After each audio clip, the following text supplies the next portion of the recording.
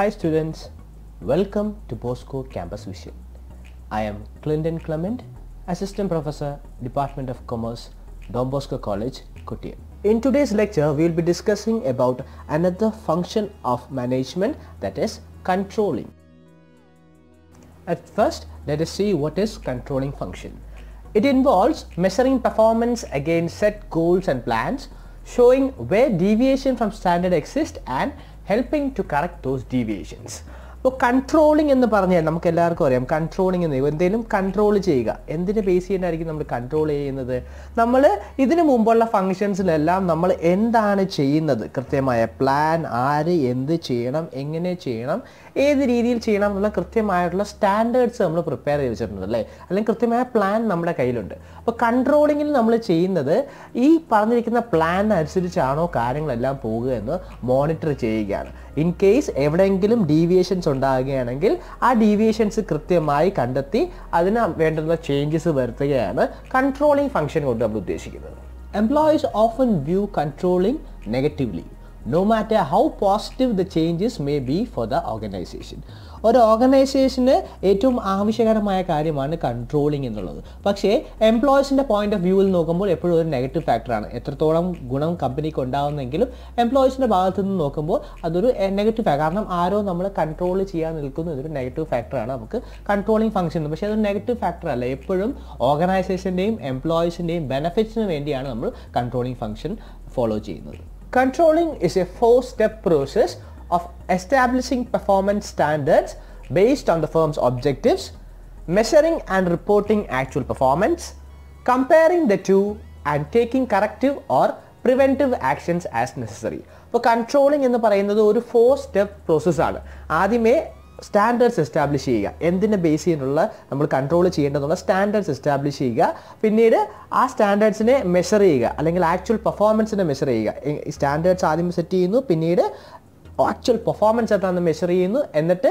സ്റ്റാൻഡേർഡ്സും പെർഫോമൻസും നമ്മൾ കമ്പയർ ചെയ്യും ആ കമ്പയർ ചെയ്യുമ്പോൾ സ്റ്റാൻഡേർഡിൽ നിന്നും ആക്ച്വൽ പെർഫോമൻസ് ഡിഫറൻ്റ് ആണോ ഇല്ലയോ നമുക്ക് മനസ്സിലാക്കാൻ പറ്റും ഡിഫറൻ്റ് ആണെങ്കിൽ അതിനാവശ്യമായുള്ള കറക്റ്റീവ് ആക്ഷൻസ് എടുക്കുക അല്ലെങ്കിൽ വലിയ നഷ്ടങ്ങൾ ഉണ്ടാകാത്ത രീതിയിൽ പ്രിവെൻറ്റീവ് ആക്ഷൻസ് എടുക്കുക ഇതാണ് നമ്മൾ കൺട്രോളിംഗ് പ്രോസസ്സ് എന്ന് ഉദ്ദേശിക്കുന്നത് അല്ലെങ്കിൽ കൺട്രോളിംഗ് ഫംഗ്ഷൻ എന്ന് പറയുന്നത് ഒരു ഓർഗനൈസേഷൻ്റെ നമ്മൾ സെറ്റ് ചെയ്തേക്കുന്ന സ്റ്റാൻഡേർഡ്സ് അനുസരിച്ചാണോ ഫംഗ്ഷൻ ചെയ്യുന്നതെന്ന് മനസ്സിലാക്കുക ഇൻ കേസ് ഡീവിയേഷൻസ് ഉണ്ടെങ്കിൽ ആ ഡീവിയേഷൻസ് എത്രയും പെട്ടെന്ന് കറക്റ്റ് ചെയ്യുക എന്നുള്ളതാണ് കൺട്രോളിംഗ് ഫംഗ്ഷൻ കൊണ്ട് നമ്മളത് ഉദ്ദേശിക്കുന്നത് Now let us discuss in detail the different process of controlling. The first step is establishing the standards. Within an organization, manager defines goals for organization departments that include standard of performance to compare with organizational activities. അപ്പോൾ ഒരു ഓർഗനൈസേഷൻ്റെ മാനേജറാണ് അദ്ദേഹത്തിൻ്റെ organisation goal അനുസരിച്ച് ഓരോ ഡിപ്പാർട്ട്മെൻറ്റിനും ആവശ്യമായിട്ടുള്ള standard set ചെയ്യുന്നത് ഈ സ്റ്റാൻഡേർഡിൻ്റെ ബേസിലാണ് നമ്മുടെ ഓർഗനൈസേഷൻ്റെ ആക്ടിവിറ്റീസ് സ്റ്റാൻഡേർഡുമായിട്ട് കമ്പയർ ചെയ്ത് ഡീവിയേഷൻ ഉണ്ടോ ഇല്ലയോ എന്ന് മനസ്സിലാക്കുക അപ്പോൾ സ്റ്റാൻഡേർഡ് സെറ്റ് ചെയ്യുക എന്നുള്ളതിൻ്റെ എക്സാമ്പിൾ നമ്മൾ പറയുന്നത് നമ്മൾ കോളേജുകളായാലും ശരി കോമൺ ആയിട്ടൊരു യൂണിഫോം ഉണ്ടാവും അപ്പോൾ കോമൺ യൂണിഫോം അതാണ് കോളേജിൻ്റെ സ്റ്റാൻഡേർഡ് എന്ന് പറയുന്നത് യൂണിഫോം ഒരു പ്രോപ്പർ യൂണിഫോം ഉണ്ടാവും അതാണ് സ്റ്റാൻഡേർഡ് അപ്പോൾ നമ്മൾ എന്താണ് ഒരു ടീച്ചർ കൺട്രോൾ ചെയ്യുന്നത് അല്ലെങ്കിൽ ടീച്ചറിൻ്റെ കൺട്രോളിങ് ഫംഗ്ഷൻ എന്താണ് ആ പ്രോപ്പർ യൂണിഫോം ആ സ്റ്റുഡൻറ്റ് വെയർ ചെയ്തിട്ടുണ്ടോ ഇല്ലയോ എന്ന് ചെക്ക് ചെയ്യുക ഇൻ കേസ് വെയർ ചെയ്തിട്ടില്ലെങ്കിൽ സ്റ്റാൻഡേർഡിൽ നിന്നും ഡീവിയേറ്റ് ചെയ്യാൻ നടത്തും അപ്പോൾ കൺട്രോൾ ചെയ്യുക പറഞ്ഞു കൊടുക്കുക ഇതല്ല യൂണിഫോം എന്തുകൊണ്ട് യൂണിഫോം ഇട്ടില്ല എന്നുള്ളത് കൺട്രോൾ ചെയ്യുക ഇതാണ് ഒരു കൺട്രോളിങ് ഫംഗ്ഷൻ അപ്പോൾ ഫസ്റ്റ് നമ്മൾ സ്റ്റാൻഡേർഡ് സെറ്റ് ചെയ്യാൻ ഉദ്ദേശിക്കുന്നത് പ്രോപ്പർ ആയിട്ടുള്ളൊരു യൂണിഫോം എന്താണെന്ന് ഐഡൻറ്റിഫൈ ചെയ്യുക അല്ലെങ്കിൽ ഫിക്സ് ചെയ്യുകയാണ് സ്റ്റാൻഡേർഡ് സെറ്റിംഗ് കൊണ്ട് നമ്മൾ ഉദ്ദേശിക്കുന്നത് standards against which actual performance will be compared may be derived from past experience statistical methods and benchmarking ഒരു സ്റ്റാൻഡേർഡ് സെറ്റ് ചെയ്യുക എന്നുള്ളത് ഒരു ഓർഗനൈസേഷനെ സംബന്ധിച്ചിടത്തോളം അത്ര എളുപ്പമുള്ള കാര്യമല്ല കാരണം പെട്ടെന്ന് നമുക്ക് സിമ്പിളായിട്ടൊരു സ്റ്റാൻഡേർഡ് സെറ്റ് ചെയ്താൽ അത് അച്ചീവബിൾ ആവണമെന്നില്ല അതുകൊണ്ട് തന്നെ പാസ്റ്റ് പെർഫോമൻസ് ഇതിനു മുമ്പുള്ള പെർഫോമൻസ് നോക്കുക കുറേ സ്റ്റാറ്റിസ്റ്റിക്സ് ടൂൾസ് യൂസ് ചെയ്യുക ബെഞ്ച് മാർക്കിംഗ് ടെക്നിക്സ് യൂസ് ചെയ്യുക ഇതെല്ലാം യൂസ് ചെയ്തുകൊണ്ടാണ് നമ്മളൊരു സ്റ്റാൻഡേർഡ് ഒരു ഓർഗനൈസേഷനിൽ സ്റ്റാൻഡേർഡ് സെറ്റ് ചെയ്യുന്നത് standards may be tangible numerical standards, monetary, physically and time standards and intangible, desirable attitude, high moral ethics and corporations അപ്പോൾ standards tangible ആവാം, ഇൻടാഞ്ചിബിൾ ആവാം. ടാഞ്ചിബിൾ ഉദ്ദേശിക്കുന്നത് കൃത്യമായ കണക്കുകൾ, പ്രൊഡക്ഷൻ്റെ ബേസ് ചെയ്തിട്ടുള്ള സ്റ്റാൻഡേർഡ് ആണെങ്കിൽ ഇത്ര യൂണിറ്റ് ഇത്ര ടൈമിനുള്ളിൽ പ്രൊഡ്യൂസ് ചെയ്യണം എന്നുള്ളത് കൃത്യമായ ക്വാണ്ടിറ്റേറ്റീവ് ടേംസിൽ ഡിസ്ക്രൈബ് ചെയ്യണം. അതാണ് സ്റ്റാൻഡേർഡ് സെറ്റിംഗ് ടാഞ്ചിബിൾ ആയിരിക്കണം എന്ന് പറയുന്നത്. ചില കേസിൽ ഇൻടാഞ്ചിബിൾ ആയിരിക്കാം. കസ്റ്റമേഴ്സ് എങ്ങനെ ബിഹേവ് ചെയ്യണം, കസ്റ്റമേഴ്സിൻ്റെ ആറ്റിറ്റ്യൂഡ് എങ്ങനെ ആയിരിക്കണം, എന്തായിരിക്കണം അവരുടെ എത്തിക്കൽ വാല്യൂസ്, ഇത്തരത്തിലുള്ള കാര്യങ്ങളെല്ലാമാണ് ഇൻടാഞ്ചിബിൾ സ്റ്റാൻഡേർഡ്സ്. ഇത്തരത്തിലും സ്റ്റാൻഡേർഡ്സ് നമ്മൾ മോണിറ്റർ ചെയ്യും. കൺട്രോളിങ് അവരുടെ ആറ്റിറ്റ്യൂഡ് നമ്മൾ പ്രതീക്ഷിക്കുന്ന ലെവലിലേക്കാണോ അവർ വർക്ക് ചെയ്യുന്നതെന്നുള്ള, അല്ലെങ്കിൽ അവരുടെ ആറ്റിറ്റ്യൂഡ് അതാണോ ഇല്ലയോ എന്നുള്ളത് നമ്മൾ മോണിറ്റർ ചെയ്യും. അപ്പോൾ രണ്ട് ഇൻടാഞ്ചിബിളുമാണ് ടാഞ്ചിബിളുമാണ് സ്റ്റാൻഡേർഡ്സ്. അപ്പോൾ പ്രോസസ് ഓഫ് കൺട്രോളിങ്ങിൻ്റെ ഫസ്റ്റ് സ്റ്റെപ്പാണ് എസ്റ്റാബ്ലിഷിംഗ് സ്റ്റാൻഡേർഡ്സ്. നമ്മൾ കമ്പയർ ചെയ്യാനായിട്ടുള്ളൊരു ഡെഫിനറ്റ് ആയിട്ടുള്ള സ്റ്റാൻഡേർഡ് ഫിക്സ് ചെയ്യുകയാണ് നമ്മൾ ഫസ്റ്റ് സ്റ്റെപ്പിൽ ചെയ്യുന്നത്.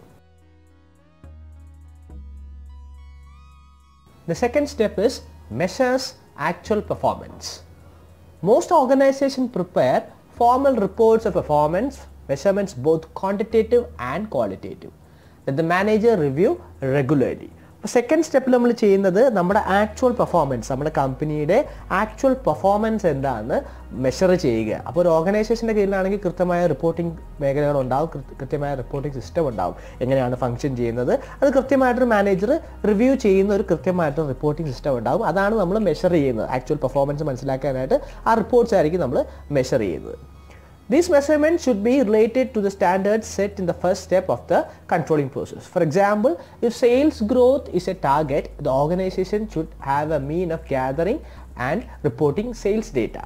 അപ്പോൾ നമ്മൾ എന്താണ് കൺട്രോൾ ചെയ്യാൻ ഉദ്ദേശിക്കുന്നത്, ഇപ്പോൾ സെയിൽസിൻ്റെ കുറിച്ചാണ് നമ്മൾ കൺട്രോളിങ് ആക്ടിവിറ്റി ചെയ്യാൻ ഉദ്ദേശിക്കുന്നതെങ്കിൽ സെയിൽസിനെ കുറിച്ചുള്ള ഡേറ്റ ആയിരിക്കണം നമ്മൾ ഈ മെഷർമെൻറ്റ് ഓഫ് ആക്ച്വൽ പെർഫോമൻസിൽ ചെയ്യേണ്ടത്. അതിനാവശ്യമായിട്ടുള്ള റിപ്പോർട്ടിങ്ങും കാര്യങ്ങളൊക്കെ ആയിരിക്കണം നമ്മൾ അറേഞ്ച് ചെയ്യേണ്ടത്. Data can be collected through personal observation, through management by walking around the place where things are happening, statistical reports and through written reporting etc. അപ്പോൾ ഡേറ്റ നമ്മൾ പല വിധത്തിൽ നമ്മൾ കളക്ട് ചെയ്യും. എങ്ങനെയാണ്, നമ്മളൊരു വർക്കറിൻ്റെ ആറ്റിറ്റ്യൂഡ് മനസ്സിലാകണമെങ്കിൽ അദ്ദേഹം വർക്ക് ചെയ്യുന്ന ഏരിയയിലൂടെ മാനേജേഴ്സ് ഇങ്ങനെ ജസ്റ്റ് ഒന്ന് വാക്ക് അറൗണ്ട് ചെയ്യുമ്പോൾ അവരെങ്ങനെ ജോലി ചെയ്യുന്നു, അവരുടെ ആറ്റിറ്റ്യൂഡ് എന്താണെന്നുള്ളത് കൃത്യമായിട്ട് മനസ്സിലാവും. അല്ലാതെ സ്റ്റാറ്റിസ്റ്റിക്കൽ റിപ്പോർട്ട്സ് വേണമെങ്കിൽ നമ്മൾ കമ്പ്യൂട്ടർ ഡേറ്റയും റെക്കോർഡ് ചെയ്തേക്കുന്ന പെർഫോമൻസ് ഡേറ്റാസ് ഒക്കെ നമ്മൾ കളക്ട് ചെയ്യേണ്ടി വരും. അല്ലാതെ ഓറൽ ഡേറ്റാസ് നമ്മൾ കളക്ട് ചെയ്യാറുണ്ട്, റിട്ടൺ റിപ്പോർട്ടിങ് കൃത്യമായിട്ട് ഓരോ എംപ്ലോയീസിനെ വിളിച്ച് എന്തൊക്കെയാണെന്നുള്ളത് ആക്ച്വൽ പെർഫോമൻസ് എന്തൊക്കെയാണ് കാര്യങ്ങൾ എന്നുള്ളത് കൃത്യമായിട്ട് മനസ്സിലാക്കണം. അങ്ങനെ പല വിധത്തിൽ ഒരു മാനേജർ നമ്മൾ ആക്ച്വൽ പെർഫോമൻസ് മെഷർ ചെയ്യാനുള്ള പല techniques, data collection techniques use ചെയ്യാറുണ്ട്. അപ്പോൾ സെക്കൻഡ് സ്റ്റെപ്പ് നമ്മൾ ചെയ്യുന്ന ഇതാണ് ആക്ച്വൽ പെർഫോമൻസ്. നമ്മുടെ ഓർഗനൈസേഷൻ ഇപ്പോൾ എങ്ങനെ പെർഫോം ചെയ്യുന്നു എന്നുള്ളത് കൃത്യമായിട്ട് മനസ്സിലാക്കുകയാണ്. The third step is to compare performance with the standards. അപ്പോൾ ഫസ്റ്റ് സ്റ്റെപ്പിൽ നമ്മൾ സ്റ്റാൻഡേർഡ് സെറ്റ് ചെയ്തു, സെക്കൻഡ് സ്റ്റെപ്പിൽ നമ്മുടെ ആക്ച്വൽ പെർഫോമൻസ് മെഷർ ചെയ്തു, തേർഡ് സ്റ്റെപ്പിലേക്ക് വരുമ്പോൾ നമ്മുടെ ആക്ച്വൽ പെർഫോമൻസിനെ ആദ്യമേ സെറ്റ് ചെയ്ത സ്റ്റാൻഡേർഡ്സുമായിട്ട് കമ്പയർ ചെയ്യാണ്.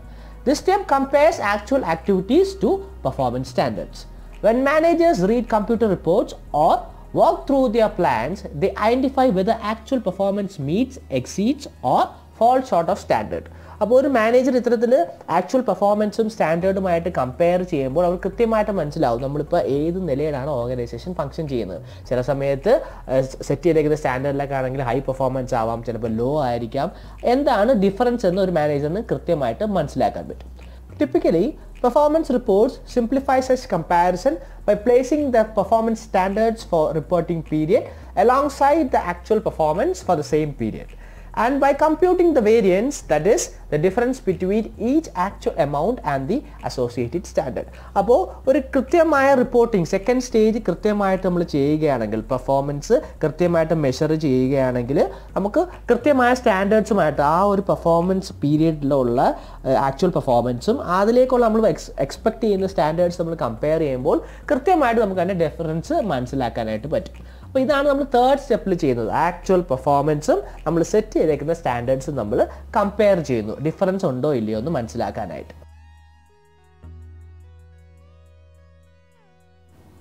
And the last step of controlling process is taking corrective action and reinforcement of success. When performance deviates from standards, managers must determine what changes, if any, are necessary and how to apply them. അപ്പോൾ നമ്മൾ നേരത്തെ പറഞ്ഞ 3 സ്റ്റെപ്സിൽ ആദ്യമേ നമ്മൾ standard set ചെയ്തു, പിന്നീട് actual performance മനസ്സിലാക്കി, ആ പെർഫോമൻസും സ്റ്റാൻഡേർഡും തമ്മിൽ കമ്പയർ ചെയ്തപ്പോൾ നമുക്ക് ഡിഫറൻസ് ഉണ്ടെങ്കിൽ മനസ്സിലായി. ഇനി ലാസ്റ്റ് സ്റ്റെപ്പിൽ നമ്മൾ ചെയ്യുന്നത് ഈ ഡിഫറൻസിനെ കറക്ഷൻ വരുത്തണമോ അതോ അത് റീഇൻഫോഴ്സ് ചെയ്യണമോ എന്നുള്ളതാണ്.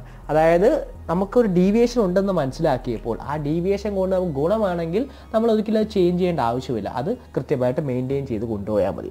അപ്പോൾ ഒരു കൃത്യമായ ഡീവിയേഷൻ ആവശ്യമുള്ളത് ചേഞ്ച് ചെയ്യണമോ എന്നുള്ളത്, ഡീവിയേഷൻ ഉള്ളത് മാറ്റണമോ അതോ അത് തന്നെ കണ്ടിന്യൂ ചെയ്യാൻ മതി എന്നുള്ളത് ഒരു മാനേജർ എടുക്കേണ്ട ഡിസിഷനാണ്. After the evaluator determines the cause or causes of deviation, he or she can take the fourth step, that is correction action. The correction action may be to maintain status quo, correcting the deviation or changing standards. അപ്പോൾ കൃത്യമായിട്ട് deviation എന്താണെന്ന് മനസ്സിലാക്കിയതിന് ശേഷം ആ evaluator അല്ലെങ്കിൽ മാനേജറിന് തീരുമാനിക്കാം എന്താണ് corrective action ആയിട്ട് ചെയ്യേണ്ടത്. ആ ഒരു സ്റ്റാറ്റസ് ഇപ്പോൾ ആ ഡീവിയേഷൻ കൊണ്ട് നമുക്ക് ഗുണമായുണ്ടെങ്കിൽ അത് മെയിൻറ്റെയിൻ ചെയ്യാൻ തന്നെ നമുക്ക് തീരുമാനിക്കാം. ചിലപ്പോൾ ഗുണമല്ല നഷ്ടം ഉണ്ടായിക്കൊണ്ടിരിക്കുകയാണെങ്കിൽ അത് കറക്ഷൻ നടത്താം. അല്ലെങ്കിൽ ചില കേസിൽ നമ്മൾ സ്റ്റാൻഡേർഡ്സ് തന്നെ ചേഞ്ച് ചെയ്യാറുണ്ട്. അപ്പോൾ എന്താണ് ചെയ്യേണ്ടതെന്നുള്ളത് ആ ഇവാലുവേറ്റർ അല്ലെങ്കിൽ മാനേജറാണ് തീരുമാനിക്കുന്നത്. The most effective course may be prescribed by policies or may be felt up to employees' judgment and initiative. ഒരു മാനേജർ തീരുമാനമെടുക്കുന്നത് എന്ത് ചേഞ്ച് വരുത്തണമോ ആ ചേഞ്ച് സ്റ്റേബിളായിട്ട് മെയിൻറ്റെയിൻ ചെയ്താൽ മതിയോ അതോ സ്റ്റാൻഡേർഡ് ചേഞ്ച് ചെയ്യണമോ എന്നുള്ളത് തീരുമാനമെടുക്കുന്നത് ആ കമ്പനിയുടെ ഓവറോൾ പോളിസീസിൻ്റെ ബേസിലായിരിക്കും. അല്ലെങ്കിൽ എംപ്ലോയീസിൻ്റെ ഒരു ജഡ്ജ്മെൻറ്റും അവരുടെ ഒരു അഭിപ്രായം എല്ലാം കൺസിഡർ ചെയ്തിട്ടായിരിക്കും ആ ലാസ്റ്റ് ഫൈനൽ ഒരു കൺട്രോളിങ് പ്രോസസ്സിൻ്റെ ലാസ്റ്റ് നമ്മൾ കറക്റ്റീവ് ആക്ഷൻ വേണമോ അതോ റീഎൻഫോഴ്സ്മെൻറ്റ് ഓഫ് സക്സസ് ആണോ നമ്മൾ ഫോളോ ചെയ്യുന്നത് എന്നുള്ളത് ഡിസൈഡ് ചെയ്യുക. അപ്പോൾ ഒരു 4 പ്രോസസ്സ് അടങ്ങുന്നതാണ് കൺട്രോളിങ് എന്ന ഫംഗ്ഷൻ എന്ന് പറയുന്നത്. ഫസ്റ്റ് സ്റ്റാൻഡേർഡ് സെറ്റ് ചെയ്യുക, സെക്കൻഡ്ലി ആക്ച്വൽ പെർഫോമൻസ് മെഷർ ചെയ്യുക, തേർഡ്ലി ആക്ച്വൽ പെർഫോമൻസും സ്റ്റാൻഡേർഡും നമ്മൾ കമ്പയർ ചെയ്യുക, ആൻഡ് ലാസ്റ്റ് കമ്പാരിസണിന് ശേഷം ഡീവിയേഷൻ ഉണ്ടെങ്കിൽ ആ ഡീവിയേഷൻ അനുസരിച്ചുള്ള കറക്റ്റീവ് ആക്ഷൻസ് എടുക്കുക. ഇതാണ് ഒരു controlling function of management.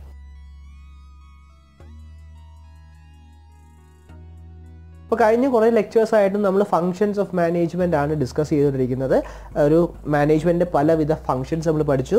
Planning function, organising function, staffing function, directing function and finally ഇന്ന് പഠിച്ചത് കൺട്രോളിംഗ് ഫങ്ഷൻ. അപ്പോൾ ഇത്രയുമാണ് ഒരു മാനേജ്മെൻറ്റിൻ്റെ മെയിൻ ഫങ്ഷൻസ് ആയിട്ട് നമ്മൾ പറയുന്നത്. അപ്പോൾ ഈ ഒരു ഫങ്ഷൻസോടുകൂടി നമ്മുടെ ഫസ്റ്റ് മൊഡ്യൂളായ മാനേജ്മെൻറ്റിൻ്റെ ബേസിക് ഇൻട്രൊഡക്ഷൻ അടങ്ങുന്ന ഫസ്റ്റ് മൊഡ്യൂൾ ഇവിടെ കംപ്ലീറ്റ് ആയിട്ടുണ്ട്.